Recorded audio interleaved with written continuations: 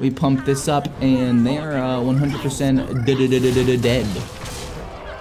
Love to see. So this is Zeke's rank 1 Fatigue Imp Warlock, and overall I ended up going 10 and 9 with this deck, which was a little surprising. The idea behind the deck is really simple. You want to just play like old Imp Warlock. Flood the board early, pump them up with No Fins Impossible and Via Library, and your late game win conditions are Imp King Rafam and Drathir. The buff to Craze Conductor gives you a huge buff in tempo, and also be careful because you do a lot of damage to yourself. Let me think here. Librarian turn 1 is fantastic. I really like these other 2 cards, but I feel like I need a 2-drop. Fiendish Circle has a really high mulligan win rate, so I'm gonna keep that, and we're gonna get rid of the Imp Gang boss because it's just not as good as some of the other cards. But yeah, I want to know what you guys think about this. I usually have like way more energy in the morning and then in the nighttime, and the midday from like, I want to say 1 p.m. to about 5 or 6 p.m. That's when I go into a bit of a lull. Really?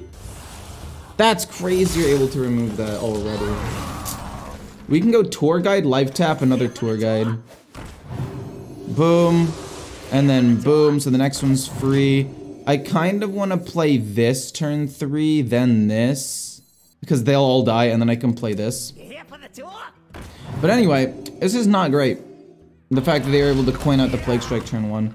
But I don't know, maybe that's normal, but I feel like it should be morning and then it ramps up and I should have the most energy in the midday, not start up here, go down, and then kind of bring it back up. It just feels weird. We're gonna go Fiendish Circle.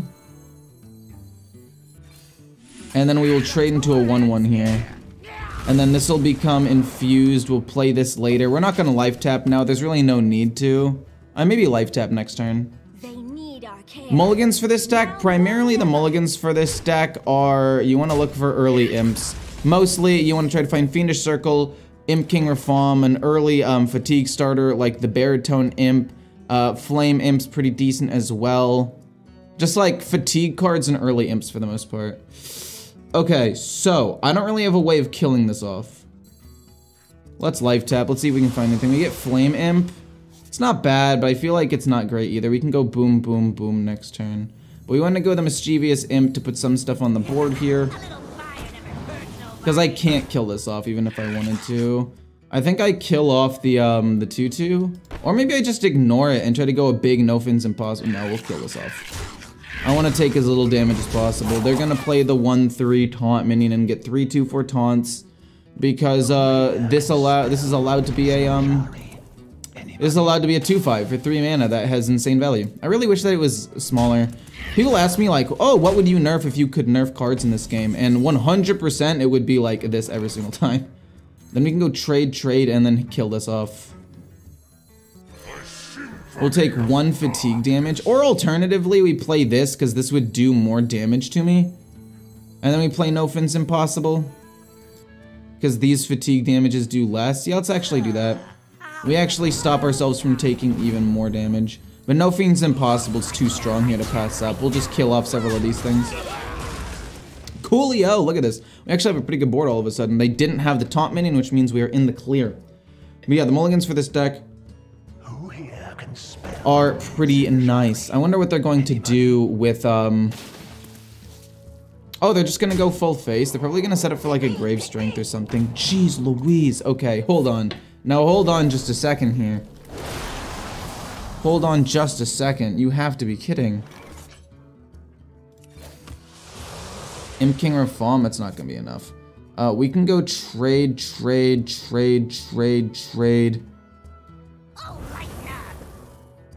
I mean, we can kill off a couple of these minions here, which I think is probably best. Oh man, this sucks, because we're gonna have to kill off all of these things, which is not possible. I mean, I guess we'll just kill this off. I guess that's fine, and then we'll kill off the Noggling because it's annoying. And then we'll go boom, and I guess boom? And not take damage. If they play, Grave Strength plus this, that's only 8 damage. I can theoretically win the game next turn with Imp King Rafam. Oh. Wait, I actually can just win the game next turn with Imp King Rafam. We want to kill off the 1/3 here. Oh, Plague Strike? That's really annoying. I don't think I can win anymore. How much damage can I do? Via library, dude, if I had this a little bit earlier, we win. 1, 2, 3, 4, 5, 6, 7. Yeah, I think we can do that. Let's kill off a couple of minions here. Because we have 11 damage plus 8. Yeah, it's not enough. We're gonna go boom, boom. They both die. This goes here, this goes here. And then we're gonna play Imp King or Falm. And we're gonna hope that it's enough to win. We summon a couple of minions. They're decently sized minions too. We'll play Vile Library after. If we had 8 mana, we could have won the game there, but it's okay. Yeah, that doesn't matter to me at all. They don't have Grave Strength or direct damage. We have quite a bit of damage on the board, actually. We can trade the 1-2 in and then play Vile Library and actually gain damage here. Cool. We got him. That was crazy. If they had the 1-3 taunts, I would have lost the game for sure. A warrior in this economy? If I've said it once, I've said it 1,000 times. What a silly dude. We never keep Crescendo.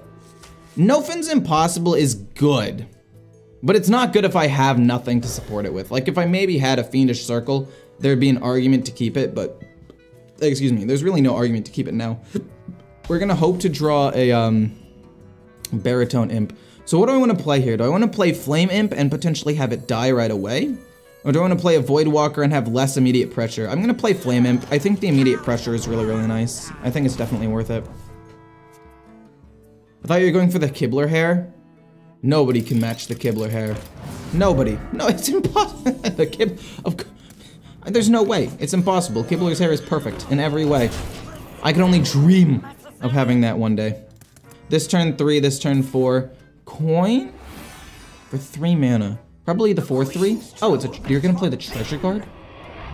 Interesting. Flustered Librarian, we're gonna play this and just, I guess, triple trade. Like, we have to trade into it to go for their face at some point anyway. Crazed Conductor, I want to try to get more value out of. Are you kidding me? Come on, man. Impending Catastrophe. I'm gonna go boom. Draw 4 cards for 2 mana. Super balanced, by the way. We could go another Impending Catastrophe, or we can just play 2 minions and play this next turn. Yeah, let's just play 2 minions. And then this goes here, sadly, and then this goes face. But we get to play you real soon. 1, 2... Actually, we only have 2 imps. So we'd only draw 3 cards for 2 mana. Barely even worth the value. Honestly, what's even the point of playing a 2 mana draw 3? It's friggin' terrible. Could never imagine. Ugh. It makes me wanna throw up. Stop talking about Druid. This chat complains about it so much. What about Paladin, Death Knights, and Rogues? I mean, I complain about them all the time too. I complain about all of them pretty equally. Actually, that's not true. I do complain about Druid more. We'll just do that impending. This goes here, and then these go face. We get No Fins Impossible, so like we should be able to win the game in a turn or 2. It should be fine. Unless I got a misread on what deck they're going and they brawl. That was my main issue. Like if they run brawl by some chance, what are the odds they get absolutely demolished here? But I'm assuming they're not gonna run brawl. I'm assuming it's full menagerie, and they just didn't have the best early game hand, and I'll be fine. We have multiple ways we can win the game next turn with Via Library. No Fins Impossible is pretty good. I think it just needs a little bit of support. You're right. A totem. I mean, that's good. You kill off 1 minion here. It's pretty sick for you, I guess. We don't take damage for this. It's Via Library and No Fins Impossible. I kind of need to kill this off. And I also low-key want to kill this off. Do I leave the 6-2 up? I think I leave the 6-2 up. I don't think I care about 1-6-2. It's not like a mech or anything. I do want to kill off the stereo, though. I think that's a bit annoying. Because the stereo could pump up like a Zilliax, which could go crazy. But this isn't a mech. It's not like they can get a good Zilliax on this. Anything to swap with Darken? Anything to swap with Darken? I mean, you probably could switch something. Just put something that's more aggressive in early game. There's gotta be a cheap imp or demon you could put in. I can't think of it off the top of my head, but if you want to just go for a little bit more aggro, I think it would definitely be solid. I mean, you can double trade in, that's fine. The 2-2 goes here to kill it off, to make room to play Drathir. Actually, wait, how much damage is this? 1, 2, 3, 4, 5, 6, 7, 8, 9, 10, 11. No, it's not enough. We're gonna go boom. I don't really think they have that many ways of gaining armor. I don't think I really care about that 3-5. They take 6 more damage. We still have quite a big board. We have this to pump up a minion next turn. I don't care about this. Like, Warrior has no real big armor gain. Like, they can gain armor, but it would be like hero power, so they gain 4 armor instead of 2. But if they're spending 2 mana to armor up, they lose anyway. Boom, boom, end turn, and just kill him with that. Yeah, the Menagerie Warrior just had a really bad opening hand. I like this. We don't want Crescendo, that's for sure. But I think going boom, coin, boom, and then this on 2 feels really, really good. Especially if we can find, like, a 3 drop. No, it's not great. It could be really good, but it's not great right now. Oh, it's another Blood Death Knight, of course. It's the perfect counter. I feel like they always just seem to have the perfect counter. We're gonna go boom, boom. Then we're gonna go this to try to pump up as much as possible. Maybe the early aggression will be enough. It's just, I hate going against bad matchups. It makes the deck look worse than it is, but going against a ton of decks with like good direct damage and going against decks that have really good removal, it sucks. I didn't mean to accidentally open League, my bad. Do I want to play Vile Library instead? I think I do want to play Vile Library instead. Now hear me out. We're gonna play Fiendish Circle turn 3, pump this up because this is a big card and we want to hit him in the face. And then we'll play Impending Catastrophe because I don't think they have removal afterwards. So our board is completely full here. Maybe, just maybe, we pump up the Taunt minion instead. But I think pumping this up is just better. I guess they can go Obliterate or like Asphyxiate, which I guess means maybe the Taunt is better. You know what? I'm going to say the Taunt is better. I want to spread the stats around a little bit. I want to spread the stats around a little bit so it's a little harder to kill everything. We can go Impending Catastrophe and then the Baritone Imp next turn if necessary. Okay. They draw an extra card, that's fine. Dirty Rat, you can't pull anything out. My hand is full, or my board, sorry, is full. A little weird champ, but okay. Let's draw 5 cards for 2 mana. Imagine doing something more balanced. I couldn't. Crescendo for 1 damage feels not that impressive. Let's go, do I care more about this or this? I think I care more about my Taunt minion, actually, because this damage can go away at any point. We'll play this. Hopefully it becomes a little bit bigger, keep pushing damage. Corpse Explosion sucks for me. Blood Boil sucks a lot for me. Because who runs Deathwing? Am I right? Vampiric Blood? Okay, that's pretty nice for me. That's pretty good. Nerubian Vizier. No undead minions died the turn. So I get to pump up another minion, maybe play another imp to push even more damage. Let's split up the wealth a little bit more, put it on maybe a 1/1. I want to keep my imps alive because I think imps have more like synergy with stuff as the game goes on. And then with the extra mana I have left, I will play an Imp Gang boss. I think to play around Blood Boil, maybe I could try to play minions with more HP. No, I'm gonna go full face. Oh, we were so close, but we couldn't quite get there, dude. They're gonna play Blood Boil right now, but I think spreading it out plays against more things, because like now if they have Corpse Explosion, right? 1, 2, 3, 4 minions live, so it plays around just more things. But maybe I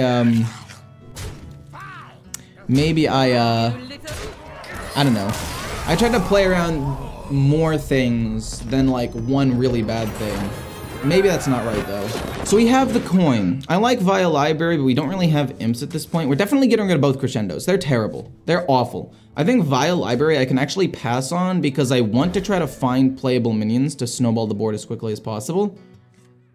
This is pretty decent, I would say, actually. We can coin this out turn 4 if necessary. We get Vile Library anyway. I'll go Voidwalker. I mean, I guess I could have gone this, but it doesn't really matter too much. Are they gonna have it? They play Astalar just to get some tempo on the board. Respectable, respectable. Crescendo. Crescendo hit. Now you might be wondering, why do that? The answer is because when I coin out this, now I get an extra imp. When I coin this out, I get an extra imp now, and I got to kill Astalar anyway, which is pretty nice. I don't know if that was 100% the correct play, but I was hoping for an imp or another 1-drop that I could play, of which I have 8 more in the deck. It's just unfortunate we didn't get it, but it happens to the best of us, you know? We get Crescendo. We're actually gonna probably save that Crescendo for direct damage later on. Let's just get a couple of extra imps here. This is the buff really coming in clutch. Now we're able to actually get a pretty decent board turn 3. Like, it's not incredible or anything, but if they're able to kill off a couple of minions, then I can play Mischievous Imp, get some more minions, and go from there. Nourish, fair enough. We can go Void Virtuoso and Vile Library, and maybe another 1-drop if we can get lucky. The Plating, fair enough. Jojo's 100% candidate for nerfs. You really think so? I don't think so. I don't think that it's a candidate for nerfs. I think I just play double Vile Library here. We'll pump up the 2 imps because why the heck not? It's some pretty decent pressure on board.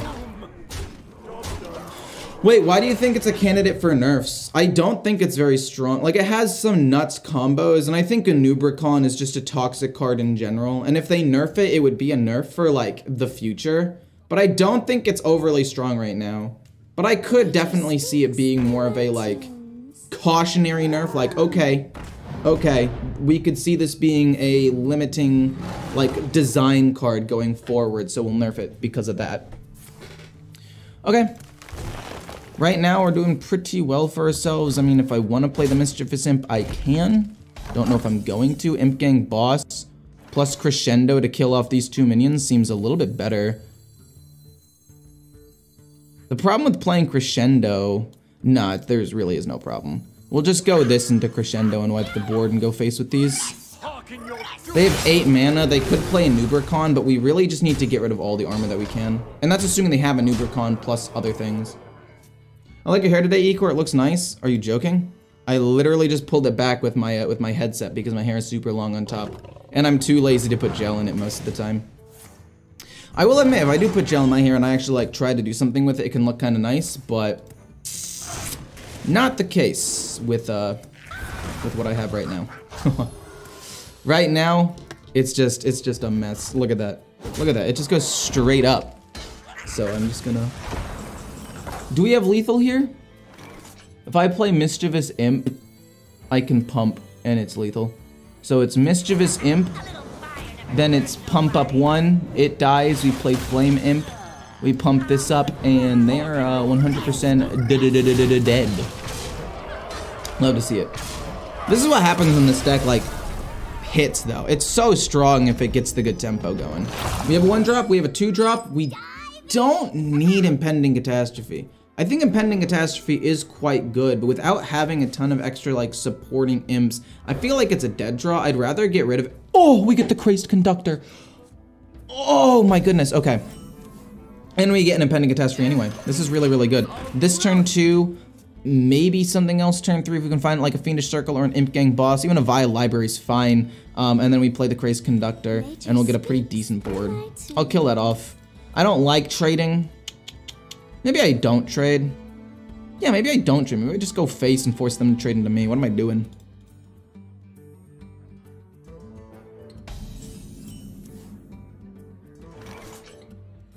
Did I have lethal in that last game exactly? I don't think I did. I think it was close. Wait, hold on. I'm gonna look at it back. I don't think that I did. They went to 2. I could have gone trade. Wait, how did I do my math wrong? I thought that I counted... What? 1, 2, 3, 4, 5. Oh, I counted wrong. That's my bad. Oh, weird. Very weird.